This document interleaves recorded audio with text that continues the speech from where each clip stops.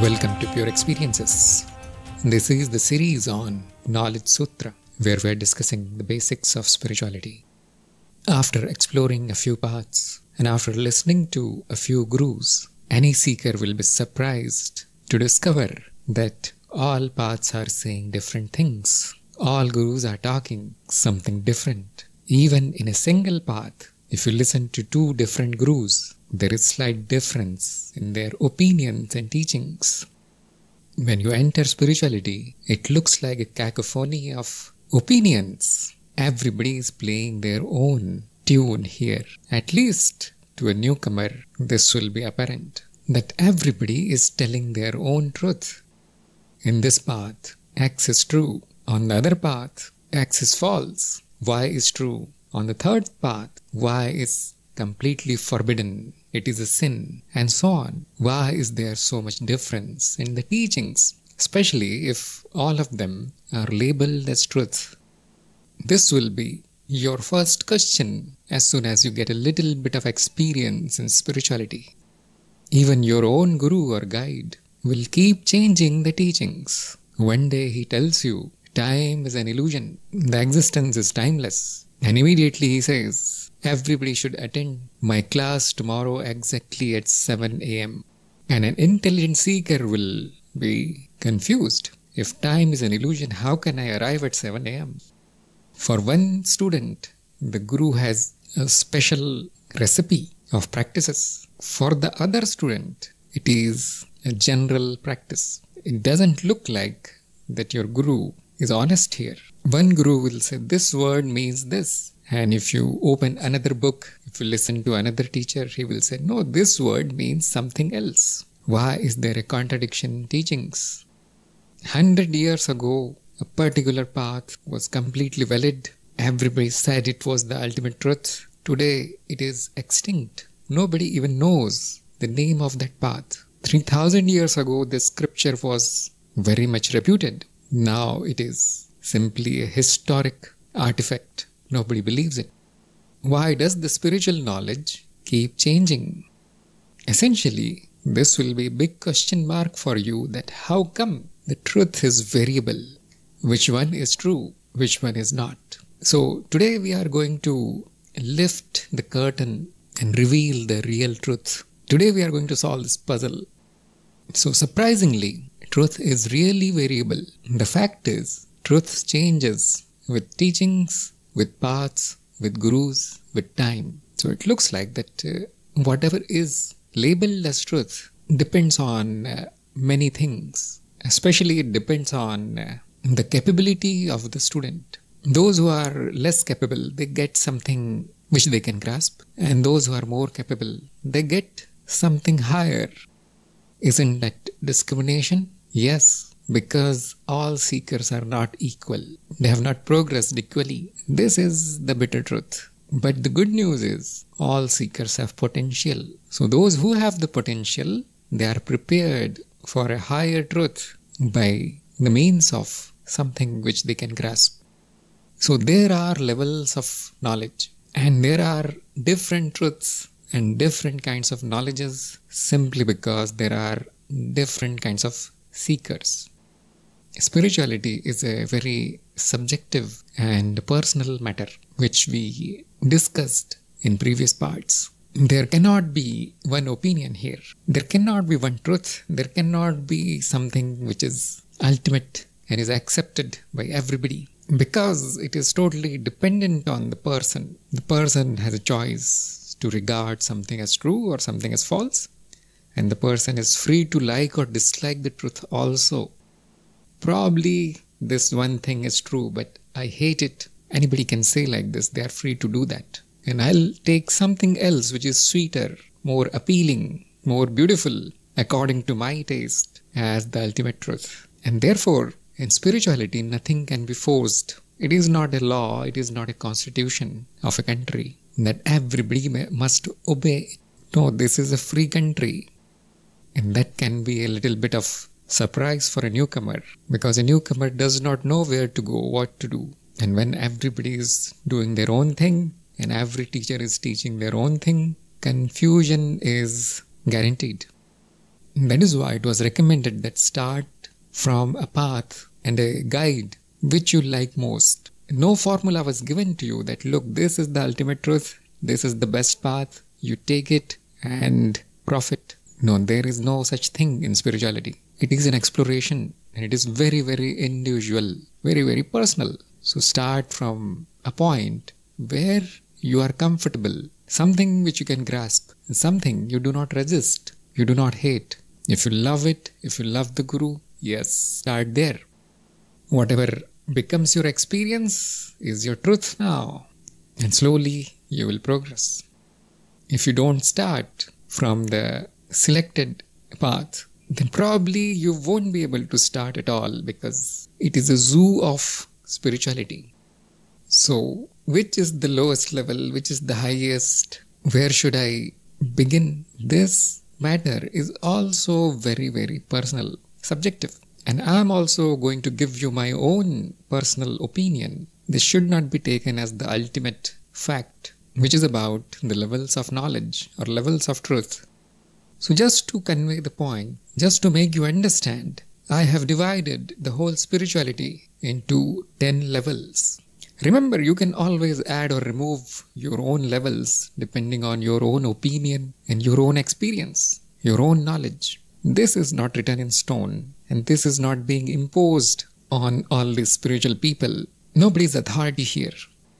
So these are the 10 very subjective and arbitrary levels of knowledge. And depending on where you are, on which level you are, a different teaching will be given, a different path exists, and a different guide will be available. So the first level which is the highest, is the level of the whole. Here we come to know the whole existence, whatever is, also called the level of union or non-duality. Here it will be known that existence is one, there are no divisions, and you are that existence. And obviously this is not an easy thing to digest. Why is this final? Because there is nothing beyond the whole existence. This is the final, this is the last. And the teaching here is that it is oneness.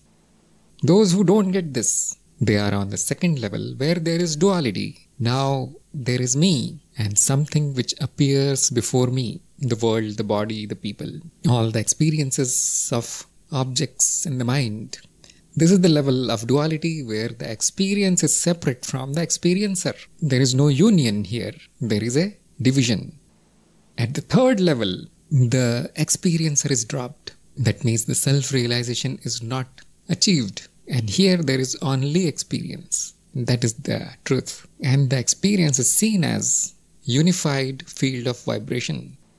Some parts may call it energy. Some parts may call it a memory. It is non-physical and non-mental, or you can say para-physical and para-psychical. The prefix para means beyond. So beyond world and beyond mind. This is the field of vibrations. Those who are at this level, they can grasp this thing. They can understand this thing. They can see it, and that is the final truth for them. Below this level is the level of universal mind. The seeker at this level knows everything, the truth as a mind, big mind, which is one. And this is spaceless, timeless, non-local, non-temporal. What is here? All kinds of structures are found here. So the world will be seen as a mental structure, the body will be seen as a mental structure, and the mind is already a mental structure, but it is beyond space and time. But it is not seen as a vibration or memory or energy. These structures are taken as reality. Those who are not at this level, they won't be able to understand this even a bit. But those who are at this level, they will see it clearly, but they will not understand anything about it. That will be unreachable for them. The fifth level is the level of non-individuality, where the universality is not really apparent, but one is seen as not individual, and it is parapsychical. Here, the laws of the mind form the ultimate reality or the ultimate truth. Although this is very mysterious kind of level about which direct experience is not available, because the individual dissolves here. There is nobody to report back. It is very similar to the universal. The level number 6 is of individuality, and the individual here is not a human but a mental structure. Sometimes it is called causal body, soul, or the latent memory, or the seed body. There are many names depending on the paths. Just like I said, everybody is playing their own tune. It is very confusing for a newcomer. Although they are talking about the same thing, this level number 6. And here, birth is the truth. Death is also true. And this is happening in time, although no space. There are no places, really. But there is individual. The individual is the truth. And it is taking births and it is also dying. Reincarnation, which is law of the mind, one of the law. That is taken as truth. I am the causal body here. This much can be grasped by the seeker. Level number 7 belongs to the non-physical phenomena. Here, the individual is a non-physical body who is residing in non-physical worlds. This level is mental, but not physical. It is paraphysical. But there is no knowledge of causal body. The individual thinks that I am the non-physical body, which can take any form, has many powers and so on. That is their truth.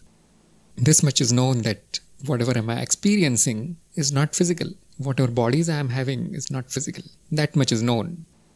Below this level is probably your familiar level of knowledge, which is about this person, human being. But the mind part, which means the intellect, emotions, your ego, the individual as a human being. The person here will say, yes, I am something more than the body or the matter.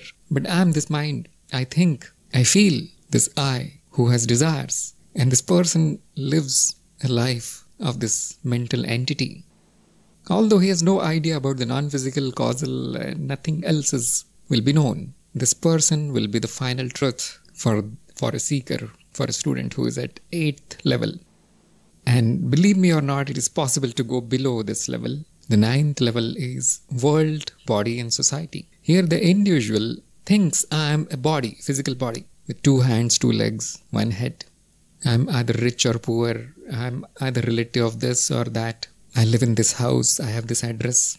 I have this job. Position in the society is important. And the world is real. The world takes on a really great importance. The wars, the politics, the religion, other people, they matter a lot. But this kind of person has not much interest in mind or intellect or ego, or feelings or emotions or arts, or even sciences. Completely involved in the world, but does not know what is this body also, because that is the level which is below this level.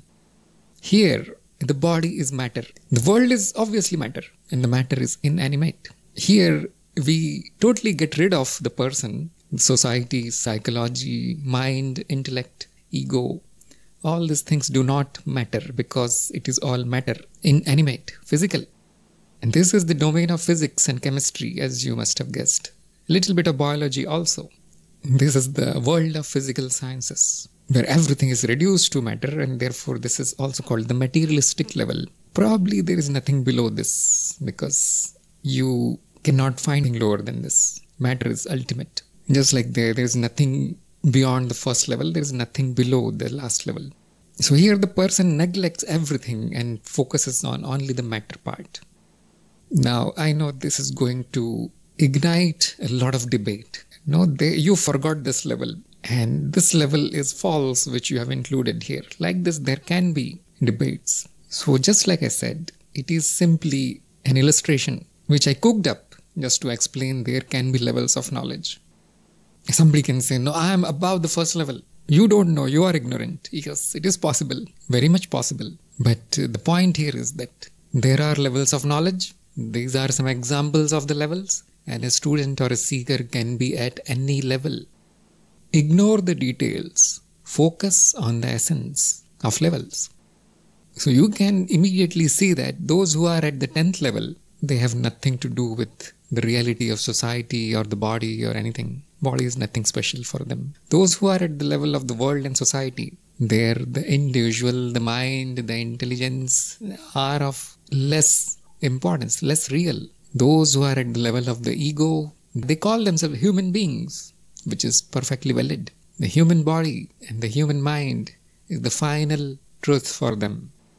And believe me, the majority of people are like this. Almost 99.999%, they are at the level number 8. As soon as they know a little bit about the intellect, ego and the illusion of the person, they reach the number 7 and they start calling themselves seekers, spiritual person. But they are still stuck at the non-physical stuff, auras, etheric energies and so on. And I think most of the seekers are at this level. A few come to know the secrets of death and birth. They can manipulate their causal bodies and so on. They can find their past lives and so on. So you can see that as you go up in the levels, the knowledge increases. Or you can say the perimeter of the knowledge increases. Area of this circle of knowledge increases. And it does not make the knowledge which is below invalid. It simply makes it a subset of the higher level. So knowledge at the lower level is always a subset of the knowledge at the higher level. For example, at the level of vibrations, the universal mind does not disappear. The structures in the universal mind will be seen as energy, memory or vibration. That's all they will be called. And there will be unformed energy, unformed vibration and potential energy and so on. Probabilistic existence. That will be a superset of the universal mind. But as soon as there is self-realization, this vibration energy will be seen as false. But it won't disappear.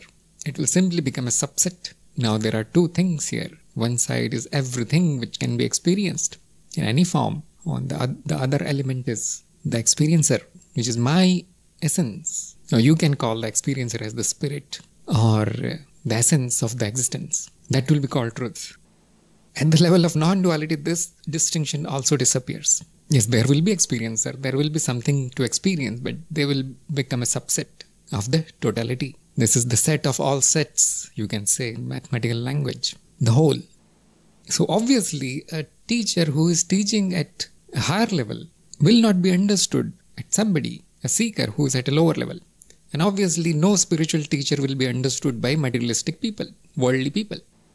I think it is becoming clear for you now. Some light bulbs are turning on above your head as you listen to me. And that is why the teachings take various forms. And the truth that can be grasped by that seeker at that level is given. It is not that the higher will not be told. It is told. But as soon as the Guru realizes that no, he did not understand this thing, it is not a proven fact for him or her. He could not grasp the evidence right now. He is not ready for that. So the lower teaching will be given and it will be told that this is the truth, and a new practice will be given which prepares that seeker for the next level. And this climbing of the levels is called spiritual progress. Some people will understand these levels, those who are at the higher end, but those who are not, for them this will sound like a fairy tale, imaginary theory. So nothing to worry, but at least you know the reason why teachings are different on different paths, why different gurus tell different kind of stories of spirituality.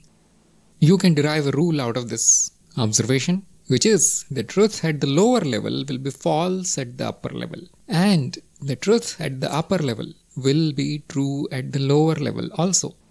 So at the level of vibrations and experiencer and so on, there is still world. There are still atoms and molecules and chemicals. There is still body. But it will be seen as false. They do not disappear, but they are understood as false. As soon as you go down, you will see that the upper truth holds. The higher truth will not become false if you go down. It is still true. There is duality, there is non-duality, there is vibration and universal mind. These things will be seen as the truth, but from the perspective of the lower level. So in other words, that which is true at the higher levels will always be true at all the lower levels. That which is true at the lower levels will always be false at the higher levels. So the truth will keep changing as you progress. It is easy to understand now. But what is the ultimate? As I said, everybody is free to go beyond the ultimate. There are no rules here. Do not get entangled into what is the final. Start searching. You are a seeker. There are no authorities here to tell you that this is final. Keep seeking.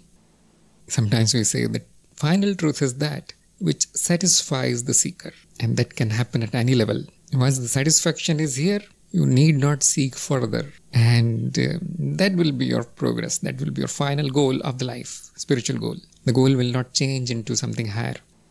But if you are not satisfied, if you see the higher truth, then immediately your goal will reset to something higher, and the seeking begins again. Now you find a new guide, or your existing guide will be able to guide you further. Otherwise, you simply enjoy with your final truth, the ultimate truth.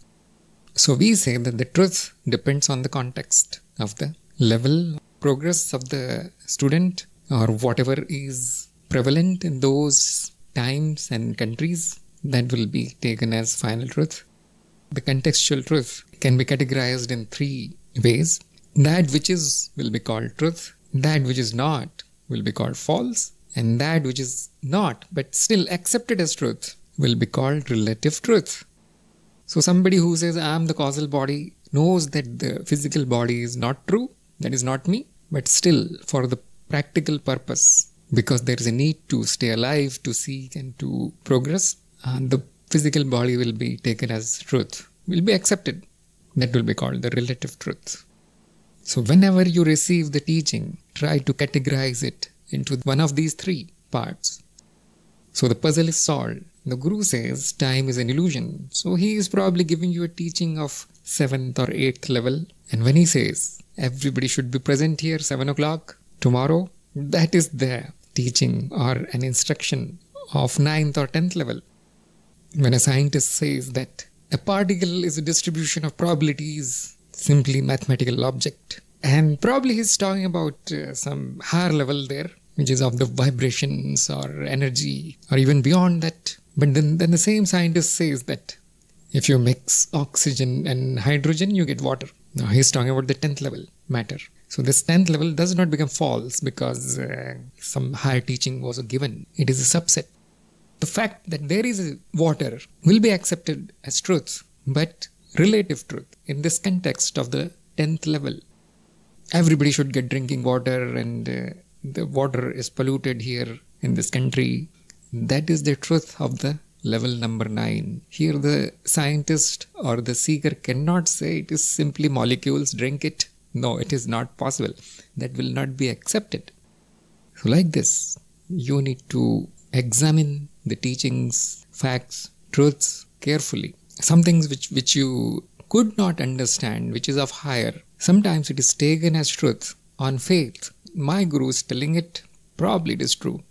Or this great books or this scientific theory says it, probably it is true. But that acceptance will not make you progress. You will need to research, you will need to seek, search, try to verify the truth of it. And only then you can be promoted to that level. Once it becomes true for you, if it is simply blind faith, blind belief, then you stay at that lower level, simply knowing the words which somebody else is speaking.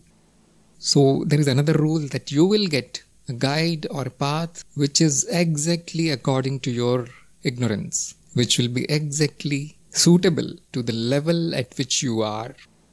Even if you manage to get a path or a guide which is significantly higher than your level, the guide will come down to your level and will teach you things which you can grasp. Will start from your level. You can say that is the kindness and compassion of the guide. But most of the teachers will simply send you to somebody who can teach you at your level. This is very, very natural. It is automatic that you will be attracted to a teacher whom you can grasp, whom you can understand, whom you see as wise and intelligent. And if you are not on that level, then obviously you won't be attracted to that teacher. So you will be attracted to somebody who is 1 or 2 steps above. This is generally seen, but there can be exceptions. So your path will depend on what attracts you, what you find as appealing, what you like. And the choice of path can be made depending on the level you are on. Or you can say, you can choose a path depending on at which level you want to reach. What is the attractive option for you out of all these levels? So again, there can be lots of opinions here and good or bad advices. And I am also trying here just for illustration purpose. I want to show you which path will take you to which level. So we'll start from the bottom. The bottommost is the inanimate matter. You're already there. The path of common man reaches here and slightly higher into the society, body and the world, where there are soft sciences. Instead of physics, there will be medical science, social science or political science. So that much is enough to earn your bread and butter. That is what is taught in your schools and colleges. And it is sufficient for a good life to survive nicely as a human body. This much knowledge is enough. So the path of common man will take you up to level 10 or 9. If you want to improve yourself more than an average person, then there is the path of self-improvement, where you can educate yourself endlessly, learn all the arts and sciences, become more and more intelligent, more caring, more loving. And that is the egoic path, which means I want my improvement. And many people are doing it. So the path of self-improvement will take you to the level 8. It will make you a good person, better than the average. The path of powers, occult powers, will take you to the level number 7, where you will encounter the non-physical bodies and non-physical worlds. Your worldview will expand greatly, but that is probably the limit of the path of powers. There is some potential in the path of powers to take you 1 or 2 levels higher, depending on your talent. You will come to know that I need to do something more to reach the higher levels. And there comes the path of actions, which has some do's and don'ts, how to be a good soul, how to be an evolved causal body that transcends your current birth. This extends into many, many births, human lives. So that is the path of action. It will take you to causal body or even to the non-individualistic path, because the final outcome of path of action will be dissolution of the causal body, also called the liberation. In some of the paths, not all, they all have some different definitions of liberation, which I need not say because it is very clear. The path of surrender will unite you with the universal mind. Probably that is the goal of surrender, to become the whole manifested creation or the creator, to dissolve in that. But they will not know anything beyond this. The path of energy introduces the underlying reality of vibrations or the unmanifest. We can call it goddess also. So the path of energy will take you to the 3rd level. And there is a potential in the path of energy to take you to the 1st. The energy can unite with the source of energy, which is you. There is a possibility in the path of energy to do that, although it happens rarely, in my opinion. The path of discipline will take you to duality. It will give you the taste of self-realization. And there is a potential in the path of discipline to reach non-duality, to attain the state of samadhi or yoga or non-duality. It is very powerful path. And the path of knowledge directly takes you to non-duality. It is the direct path. There are no stops on the path of knowledge. Either you get it or you don't get it. If you don't, you fall down somewhere, whatever you can grasp. You can again start from there. So this is one way to choose your goals and your paths, and accordingly you will get your guide automatically. If you reach a lower guide, the lower guide will say, I think you already know these things. I'm sending you to my guru or guru's guru, somebody who is much farther than him. And if you encounter a guru who is at very high level, he will say, probably you're not ready for this path. I'm sending you to somebody who is below, or you join my other class first. Something like this happens, and you settle exactly at a level which is right for you. And this process can take a little bit of time. It cannot happen magically. It is simply exploration, experiment. Now the question is, why did I tell you all these things? What was the purpose of introducing this very, very complex matter to a newcomer? It is for your benefit. Very few people know this multi-layered knowledge, that there is such a thing. And they keep running here and there from post to pillar in search of the ultimate knowledge. And all they find is a garden variety of opinions, and they do not progress.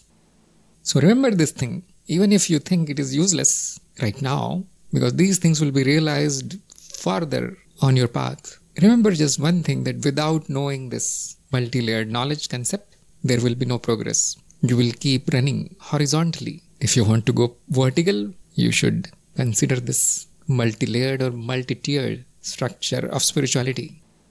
If you don't know how to progress, probably you will never progress. There is this vertical path. If you don't understand multi-layered knowledge, you will not understand the landscape of spirituality. A newcomer will be totally confused. He won't be able to make any head or tail of the landscape of spirituality or the field of spirituality. Remember, this concept of multi-layered knowledge is not very clear. It is hardly discussed. There are no books which are well known about this very basic thing. So I'm making it very, very clear. That will save many years for you. You will not be confused. Everything will be clear for you, where you are, where you are going, what do you need to do to progress, what your guide is saying, what this other book is saying, why it is not matching with somebody else. You see, many people who enter spirituality, they see this kind of circus, and any intelligent seeker will drop out of it. Because it does not look logical. Because the logical structure is never told. Especially in this age, which is the age of darkness. This is happening here for the first time, and I am revealing it so clearly. If you go to a guru, they will say, my path is the best. This knowledge is the last. Come in the ashram from tomorrow. Nobody will tell you that there are other paths, there are other truths, there is a hierarchy of knowledge, there is an end of knowledge, there are lower things. Because probably people feel insulted when they are told that you are at a lower level or something. So everything is covered up, sugar-coated nicely, and that is a waste of time. It causes the seeker to get derailed many, many times. And this is learnt after many, many years through hit and trial, which is my case also. Nobody told me all these things so clearly. Probably it is told by some, but the newcomer is so new, is so clueless that they don't encounter this kind of structure, multi-layered knowledge. So hopefully now everything will be clear for you. Hopefully you will remember this thing as you explore the field of spirituality.